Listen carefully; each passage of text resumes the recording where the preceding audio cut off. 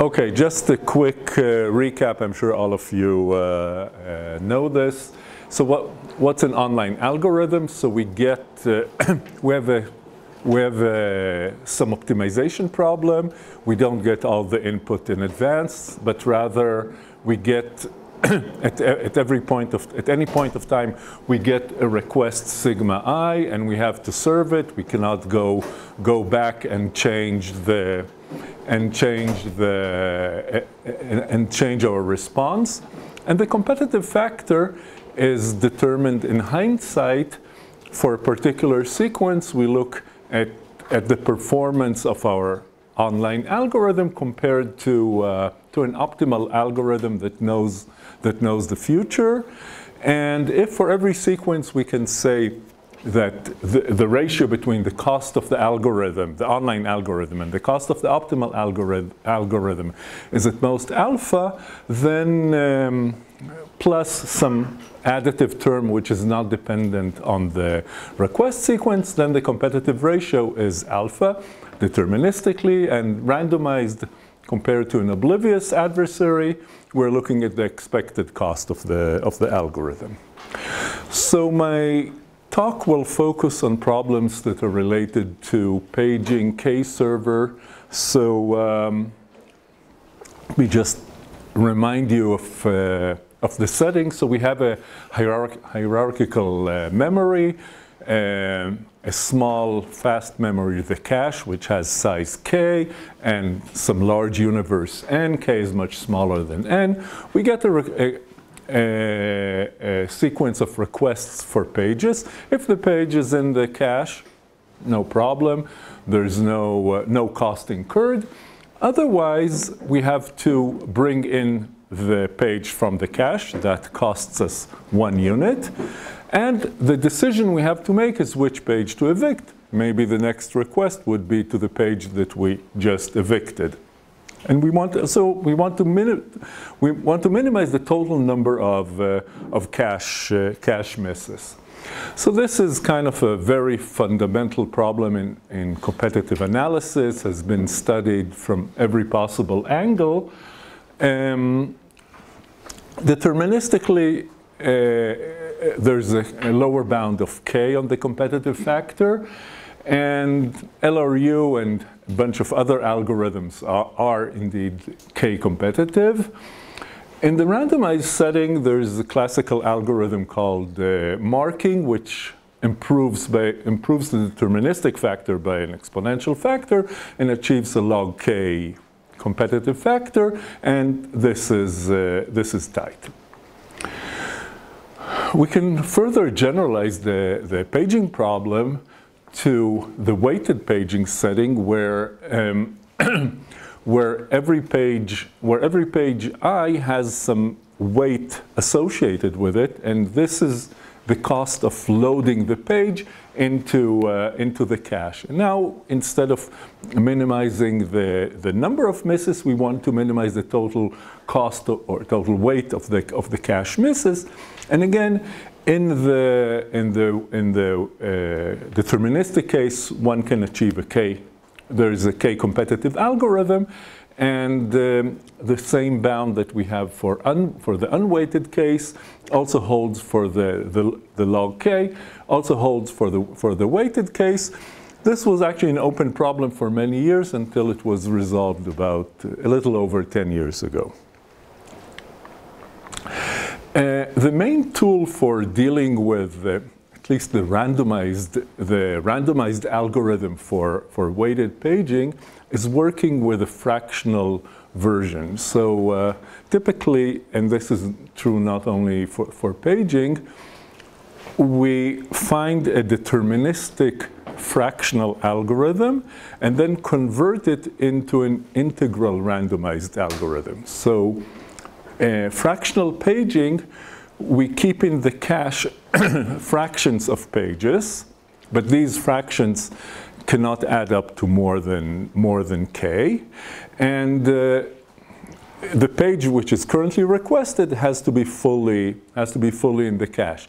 So if the current requested page is only 1/4 of it is in the cache, then we have to pay to load it, to satisfy the current request, we have to pay 3/4 times the weight of cost of the page.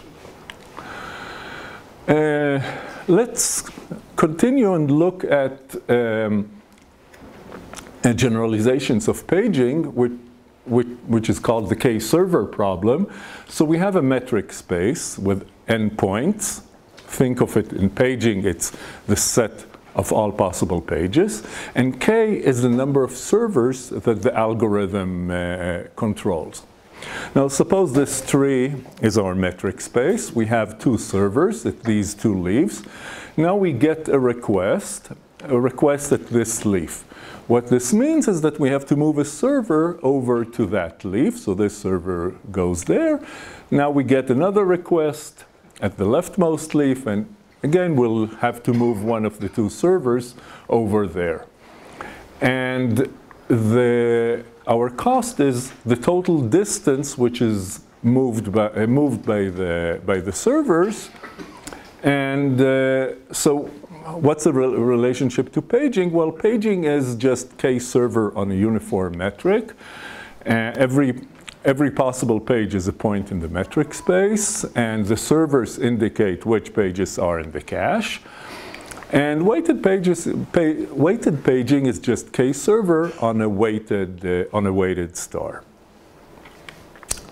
Please feel free to interrupt, ask questions, etc. Okay, so some results. So we saw for paging we have tight in the deterministic setting, K lower bound and K upper bound. For K server on a general metric, there was a long list of results. I'll just mention the last one. 2K minus 1 competitive algorithm and lower bound of K. This is from 95. The lower bound is from paging. And since 95, this gap has remained between K and 2K minus 1. In the randomized setting, well, I already mentioned the log K for both paging and weighted paging. There is a conjecture, the randomized K-server conjecture, which says that one can get a log K competitive, O of log K competitive algorithm for any metric space. Until one breakthrough result was in 2011, and that achieved log cube n times log square k for a general metric. Now, this almost resolves the problem, but not quite, because of the dependency on n, which we don't want to depend we don't want to have this dependency in the competitive factor. Another breakthrough result was recently, a year ago, by Bubeck et al. They considered a special type of a tree called HST, hierarchically well-separated tree. I'll explain what that is in a minute. And they managed to achieve log square k competitive factor for this kind of tree. The previous result of Bonsal et al. Still had a log n factor even for an HST. There is a dependence on the depth. And soon after, a result by James Lee, which showed how to go from an HST to a general metric and achieve a polylog in K factor for a general metric. What I'm going to show, with not too many details, is how to get a different approach to getting the log square K factor on an HST and matching the same competitive factor as the Bubeck et al. Result. Okay, so we're now in our setting is the K server problem on a tree, or I mean on a general metric, but I'm going to restrict myself to an HST. So an HST is a balanced tree where the weights go down by a factor of, let's say, at least 2 when going down from the root on a path to a leaf. And the advantage of working with an HST is on an HST life is easier on one hand. On the other hand, we can go from a general metric, we can embed a general metric in an HST, a probabilistic embedding, and lose a factor of log n. Now, this is, of course, a problem if we want our competitive factor to depend only on k. However, the result of James Lee that I just mentioned loses in the context of k server only a polylog in k factor, and the reason is that he's doing not an oblivious embedding but a dynamic embedding which depends on the request sequence. So this is one relaxation, looking at an HST. Another one is that we're going to consider the k-server problem in the fractional setting.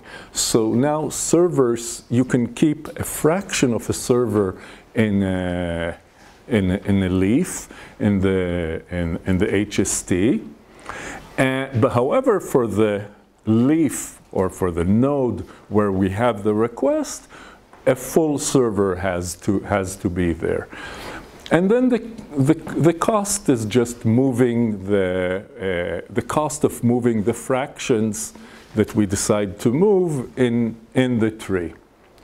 And in the Bansal et al. Paper, they presented a rounding algorithm, so an online rounding algorithm. So if we have a fractional algorithm with competitive factor of x, then we can, on an HST, then we can round it into a randomized integral algorithm and lose only an O of 1 factor.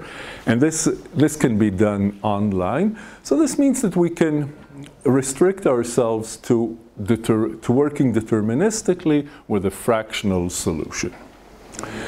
Any questions? Okay.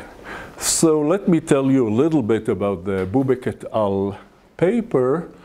So we are going to think about an online problem in a geometric setting. So we have a bunch of constraints through which we define our problem. Let's say it's a polytop, which is defined by some linear program.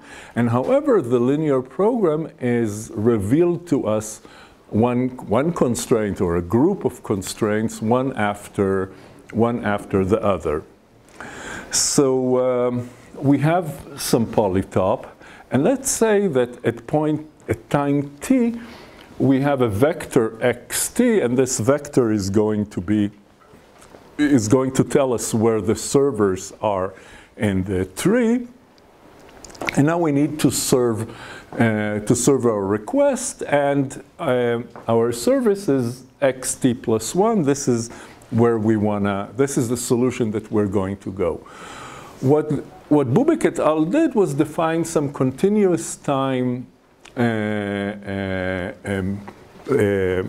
trajectory defined by mirror descent in this polytop, and there's some differential equation which is going to give this trajectory.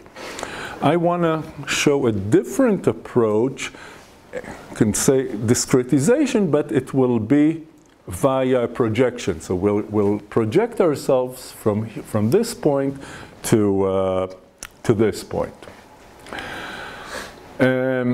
Now the projection is going to be defined by Bregman divergence. So we know, just a reminder, so for every convex function f, the above inequality holds. So if we want to evaluate a point y via the gradient at x, then this inequality, the function at y, is bigger than or equal to the function f of x plus the inner product between the gradient and y minus x. And the distance, once for a given function f, the Bregman distance is defined by this error. It's always non-negative. It's not necessarily symmetric. And I mean, this is defined for any function f. Two very common choices are, one is the Kullback-Leibler, the entropy function, negative entropy function, and the other one is the squared Euclidean distance. So this is the Bregman distance that I'm going to use. And it has a very nice property that you can, given a convex set, you can project, and we have a point outside, let's say point x, we can project it onto the set, this convex set C, and to compute the projection, all we need to do is compute a solution to a convex program, because the Bregman divergence is a convex function. And another nice property is a generalized Pythagorean theorem, and it says the following. X is our point outside the convex set, the polytope. This x proj is the projection of x onto the set C, which is computed by this convex program. And the Pythagorean theorem says that the distance from y to x, the Bregman distance from y to x, is bigger than equal to the distance from y to the projected point, plus the distance from the projected point to x.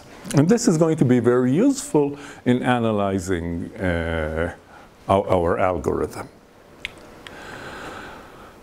Okay, so let me define in general the projection-based algorithm. I'll talk about it in the context of k-server, but it's applicable to, in principle, to any online problem. So we have our base polytope, k. So in the case of paging, for example, the base polytope would say that the number of pages in the cache is no more than k.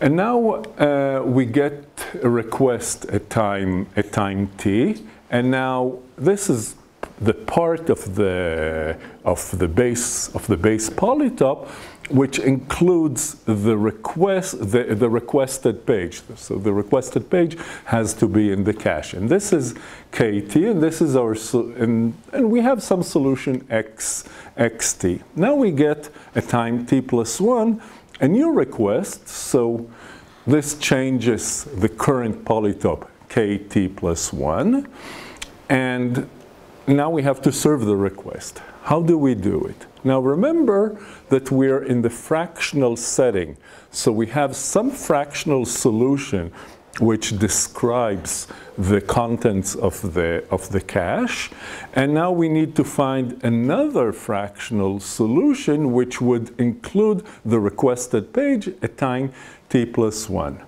And this is done by computing a projection from xt to xt plus 1 through a Bregman divergence. I'll say immediately what is the function.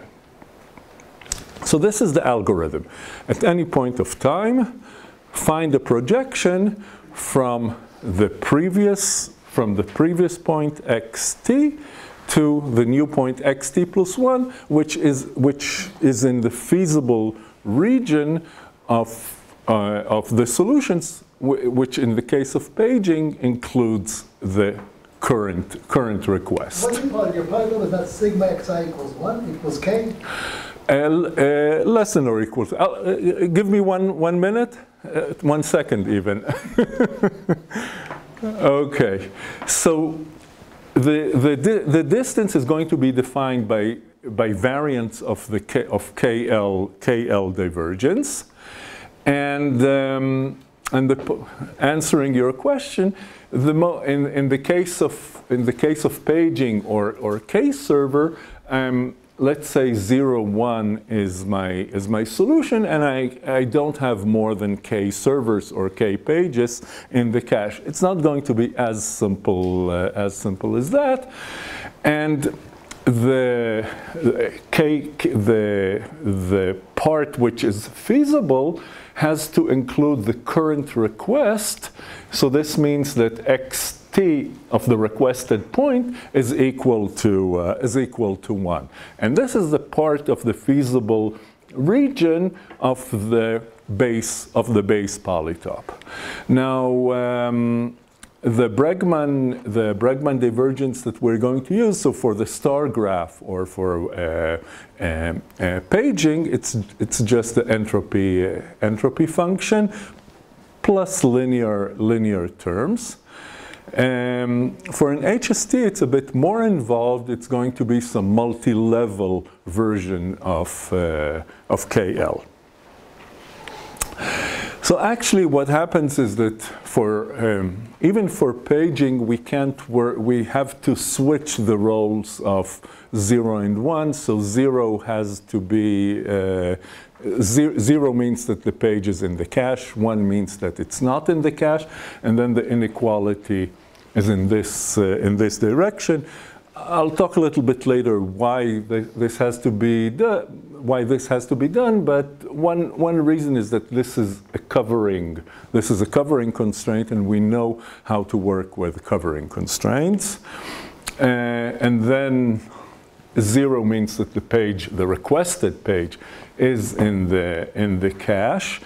And now there's some technical complications, and actually we can't work with 0, and we have to work the 0 is actually a page is in the cache if its value is 1 or less than or equal to 1 over k. Okay, let me switch gears and tell you about a problem. Suppose at every point of time we have our set of variables, and we get covering constraints. And so covering constraints are just constraints where all the coefficients are non-negative and it's bigger than or equal to something. For example, set cover problem. We have elements, they belong to sets, and let's say at every point of time we get an element, and that element has to be covered, which means that the sum covered fractionally, which means that the sum of the fractions of the sets containing the elements is at least 1. But suppose we get not just a single, but we get a bunch of covering constraints, and we also get a service cost. So if we first the covering constraints define the feasible region, and at any point at every point of the feasible region, there's also a service cost.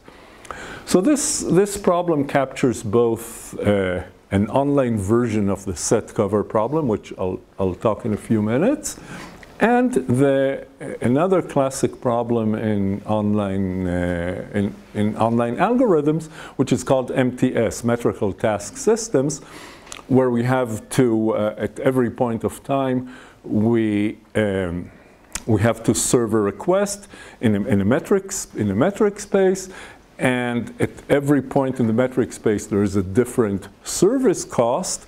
And if we're at a point where it's expensive to serve, and there's some other point where it's much cheaper, then our server can go to that point, but we have to pay the distance from our current point to where we want to serve the request. Another way of thinking about the MTS problem is that it's the competitive analysis version of experts, where we can go from one expert to another, but we have to pay for that. Anyway, in MTS, the feasible region is fixed. Sum of xi, the sum of the fractions of a server at the points of the metric space is at most 1 or equal to 1. So we have, in MTS we have service cost and we have a fixed region. In general, we could have both covering constraints and a service cost.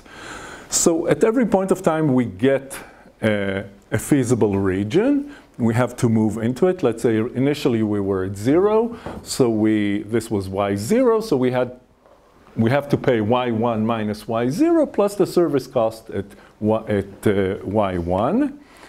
Now we get the new feasible region, we have to move inside, and again we pay our movement cost plus the service cost. Now we get a new point, y3, which is actually inside the feasible region which we had before, so we are feasible. However, let's say y2, the new service cost for y2 is expensive, so we move to y3. So this is a problem that was considered a few years ago in the literature, and actually this was already solved via projections. That's why I said it's a new old technique, and the projection was done very similarly to what I presented earlier by adding a regularizer, the negative Shannon entropy, to the objective function, and then projecting. And the analysis was via duality. Also, paging was already analyzed also using the negative Shannon entropy. Okay, so let me to make things more tangible. Let me go to a very simple setting and explain how projections work there, and then go back to K-server.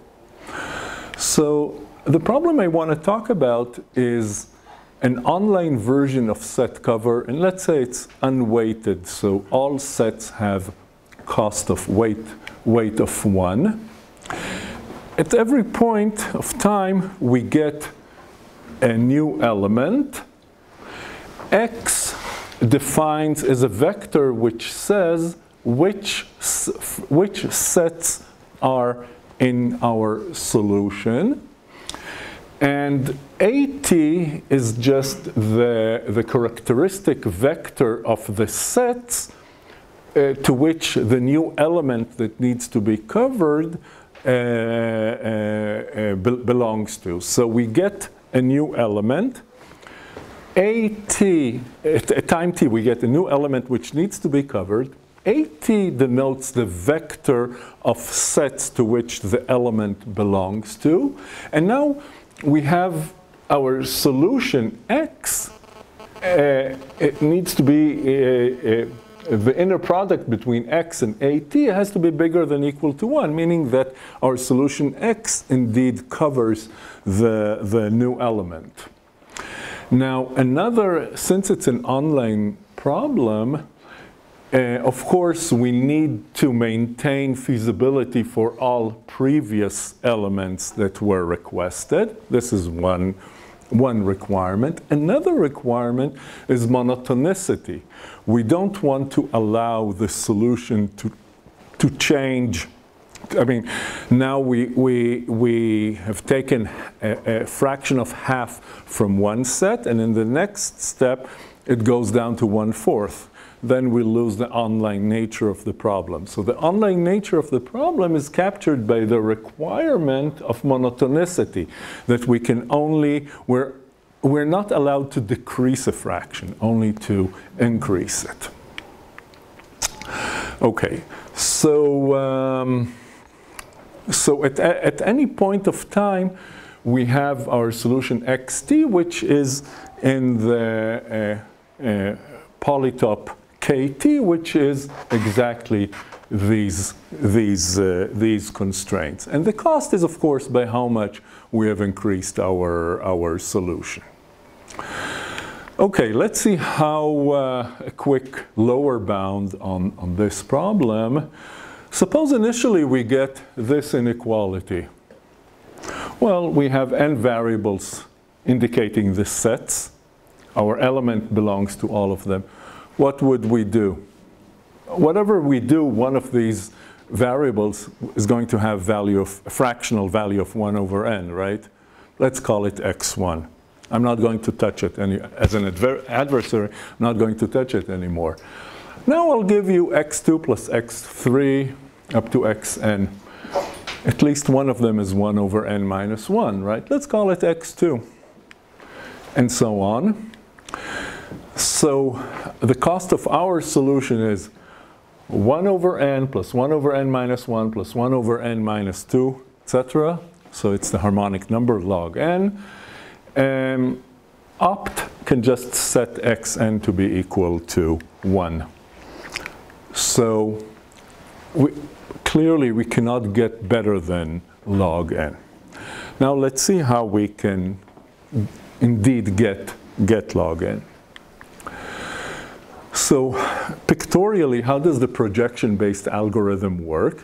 We get our new this is where we currently are. Now we get our new request, and we do a projection onto the new request, the new polytope, and so on. So this is the algorithm. We just do projections at every step. Now let's see the analysis. And the projection is with respect to the entropy function. So this is how the Bregman divergence is defined. So it's just a solution to this convex program. xt minus 1 is our previous solution, and we just project it onto kt, the current feasible region, and this is how we get our point xt, which minimizes this projection with respect to the Bregman distance with the entropy function. Okay, I'm going to prove that our algorithm is log n competitive plus an additive 1. So we're not going to pay more than log n times opt. Okay. So this is our convex program which computes the projection. Now, since this is a convex program, let's look at the Lagrangian. The Lagrangian is written here. And if we do the KKT conditions, we take the derivatives with respect to xi, and they're all equal to 0 at the optimal solution, then we get this equality, which gives us this connection between xit and xit minus 1. Now, if you look at this equality, the term that we have here is at least 1, because lambda is non-negative, and each entry A is 0 or 1. So we get that our solution is monotone, non-decreasing for free. So this means that we can just, if we use this algorithm, we can just concentrate on the last request. We don't have to worry about monotonicity with respect to the previous previous request or elements to be covered. This is one observation. Another one, what does this tell us about the relation between xt and xt minus 1? This is exactly multiplicative updates. It's not very surprising because the entropy function is related to multiplicative updates. Let's step aside for a moment and let's go over the original online set cover algorithm, which was given in 2005, and there the algorithm was multiplicative update in a more explicit way. So we get a new element to be covered, and now we look at all the sets which contain it, and we do multiplicative updates proportionally inverse to the cost of this is the weighted version, to the cost of the set. The analysis here was analyzing what is the ratio between the primal and dual and the dual solutions. So we're also generating a dual solution together. Now, what's really happening here? This is just a manual way of computing the projection, as opposed to doing it with a convex program. Now, this is simple when we have just one, at each point of time, we have just one constraint to be satisfied. Recall that problem where we had both several covering constraints and service cost. Then it gets much more complicated, and then when you have many constraints, projections is the way to go. Okay, let's finish the analysis of the online set cover. So let's define, it's going to be a classic potential-based argument. So let's define the following potential function. So it's just the entropy function, relative entropy. So y is some optimal integer solution, and x is the fractional solution that our algorithm is generating, and this is the potential function. And let's see, what does the Pythagorean inequality tell us about the potential function? So remember, y is some arbitrary point, feasible point, that's the optimal integer solution. X is our solution from the previous iteration. X projection is the projection of our solution. And the generalized Pythagorean theorem gives us this inequality, this inequality on the Bregman distances, which are only different from the potential function in the linear terms. And since the linear terms cancel, we get this inequality on the potential function, and this is going to be the main tool for analyzing the algorithm. Okay. So to analyze the solution with a potential function, at every point of time, we need to show that when opt moves, the potential function grows by at most c times the change in the cost of opt. And when alg moves, the change in cost of alg is bounded by minus the change in phi. And if that happens, when we add up with a potential function, the cost of opt and the algorithm, we get that the algorithm is C competitive. This is all constant terms that do not depend on the request sequence. Okay, so what value of C can we get? So when opt moves, let's say opt sets yi, if opt doesn't do anything, then the potential, there's no change in potential. Suppose opt sets some yi to be equal to 1, so opt pays 1. How does this affect the potential function? Well, this is the change in potential. This term goes to 0. Remember that every xi, actually I forgot to say that, our initial solution is we give 1 over n to every set. Forgot to mention that. That's why we get the +1, because 1 over n times n sets is equal to 1. So a priori we pay 1. So xi is 1 over n, and we get here log n. So this term is bounded by log n, so we get that c equals log n suffices for opt. So this is for the movement of opt. Now, for the online algorithm, well, we need to show that the change of cost of alg is upper bounded by minus delta phi. So this is our picture. We were at point xt minus 1, and we projected onto xt.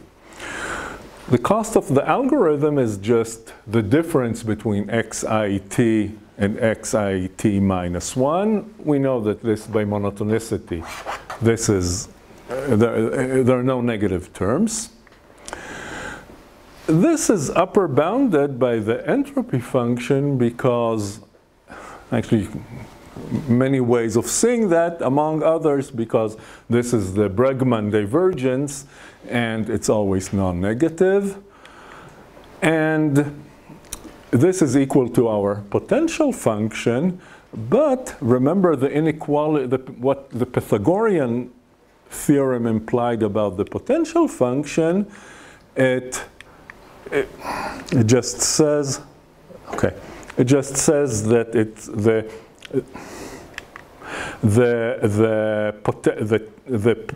potential of the potential function xt, with the distance from the potential between xt and xt minus 1 is upper bounded by this term. But what is this term? Well, this is the potential y. Remember, opt is already served, so we are at yt.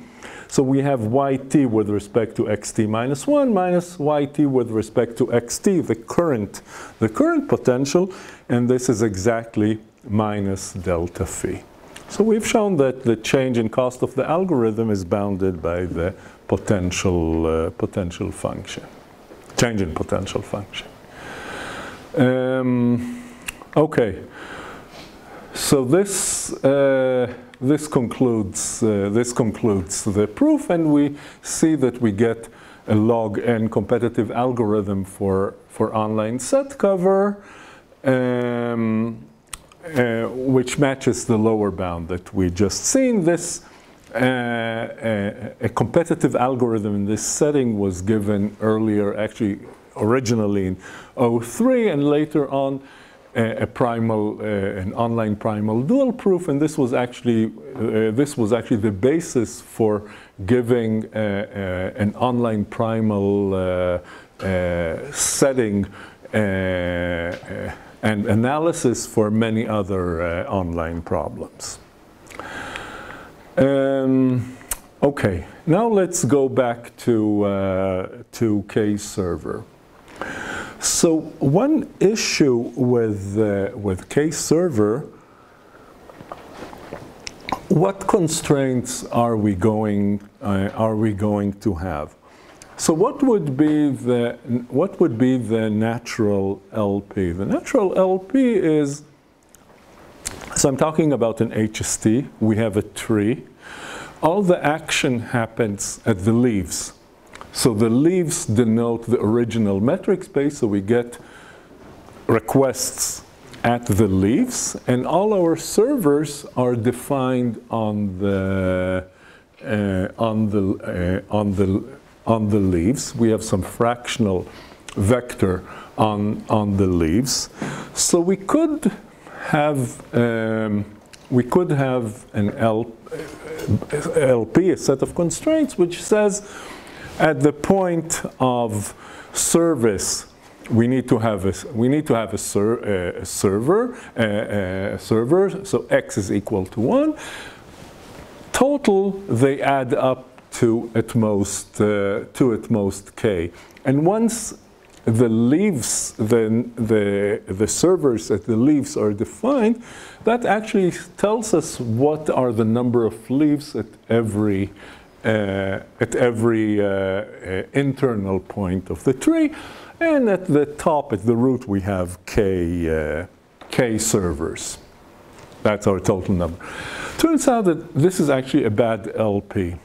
As I defined it, actually, it's very easy to cheat and opt can move servers without paying for that. So we also need another constraint, x less than or equal to 1. This turns out to be a problematic constraint to work with, and also having these large numbers in the internal nodes is also problematic. And one really beautiful observation of Bubeck et al. Is suggestion of a different LP. And what they have said, and this is the LP that we work with, they also, of course, worked with. So in the leaf, every atom corresponds to a server. In the internal nodes, so these are our atoms. In the internal nodes, we have atoms, the number of atoms is equal to the number of leaves. Now, it is, in this LP, it is not the case that once you know the leaves, then this gives you the solution for the internal nodes, but rather in the 0, 1 case, the root is defined to be, so let's do the switch. 0 is a server, 1 is not a server. So in the root we have k zeros initially, and then n minus k ones, okay? Because that's fixed. We have k servers. In every internal node, we have the following inequality. Think of an integral solution as one in which the atoms are sorted. In every internal node, the atoms are sorted. First we have the zeros, and then we have the ones. So if we look at the subset S, so we are, let's say, we are here, and we're looking at these two atoms, and this atom, which have a common parent with three atoms, then our constraint is the following: the sum of the first, let's say, cardinality. We're looking at a subset of cardinality S. Then let's say cardinality of S is L. The first L entries at the parent node, which is this, is no more than the sum of the servers at the atoms in the set S. So here we're looking at and this is a valid inequality, because here we're looking at the first L entries, which are the smallest ones, and here we're just looking at an arbitrary set of the same cardinality. And this LP, one advantage of this LP is that it saves on having these upper bounds, which are difficult to work with. And second of all, it takes us back to the 0-1 world, which is again easier to work with when using the entropy function. And our Bregman divergence is just a weighted sum of the levels in the tree. Now, there are several difficulties that we have to work with. So one is we have to move to the anti-server world, where server is 0 and non-server is 1, and the reason is that this way we get covering constraints, which are easy to work with. If you remember, another nice property of the constraints that we just saw is that we know how to work with covering constraints, and we know how to work with constraints of the type x less than or equal to y. The constraints that we have here, the constraints that I tried to convince you that are feasible, are they're not precedence constraint, but they're constraints of the type sigma x less than or equal to some sigma y, but it's not arbitrary x's and y's, but they're defined by the tree structure, and this also this is a nice generalization of going from precedence constraints. We have here many more dual or Lagrange variables, and we relate what's happening in adjacent levels of the tree using KKT and complementary slackness. It turns out to be more complicated than in the set cover example. Another technical issue is that because of the entropy function, we can't go down to 0. We have to stop it. So 1 over k is actually our 0. That also creates some technical difficulties. The Pythagorean theorem by itself is not sufficient. We have to add some dual variables to, and this is the theorem that we get. Finally, so when working in the case of K-server,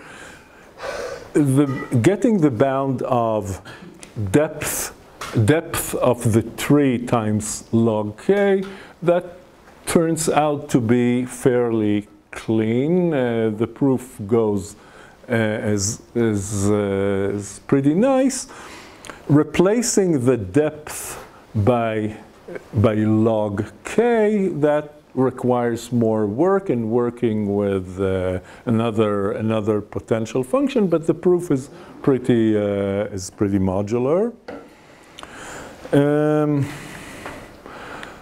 So to finish, I showed you a general method based on projections for online algorithm. It seems very suitable for paging, K-server, and more generally problems where we have covering constraints plus more constraints, precedence or generalized precedence. It would be very interesting to see, it gets log square k for an HST. It would be very nice to see how it can work with other problems. One obvious open question is I would improve the log square k to log k, and then how can we use projections when we work on a general metric and not on a tree, and of course using projections for other online problems. Thank you.